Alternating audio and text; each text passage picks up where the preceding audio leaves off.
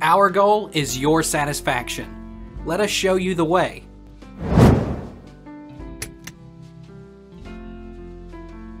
What is an extremely high PSA level? PSA levels under 4 nanograms per milliliter are generally considered normal, while levels over 4 nanograms per milliliter are considered abnormal. PSA levels between 4 and 10 nanograms per milliliter indicate a risk of prostate cancer higher than normal. When the PSA level is above 10 nanograms per milliliter, risk of prostate cancer is much higher. How can I lower my PSA level quickly?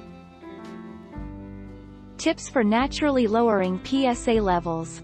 If you've had your prostate-specific antigen, PSA, tested and your numbers were higher, you and your doctor may have discussed ways to lower it. Eat more tomatoes. Choose healthy protein sources. Take vitamin D. Drink green tea. Exercise. Reduce stress. Take our lead. Let's help you make your mark.